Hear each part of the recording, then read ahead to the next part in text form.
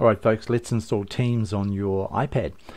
Go to your iPad, open up the App Store and do a search for Microsoft Teams.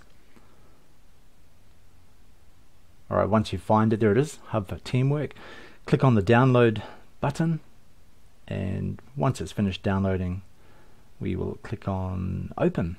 Shouldn't take long. There it is already. Okay, click on Open.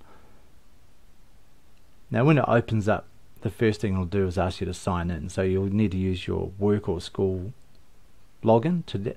It's actually remember mine, so I'll just tap on there. Because I'm logged in with OneDrive already. So it should just take me straight there.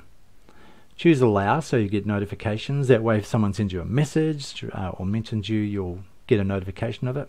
And give access to your microphone as well, so you can make calls and record video and those types of things. These are just information screens, so just click through those. Got it.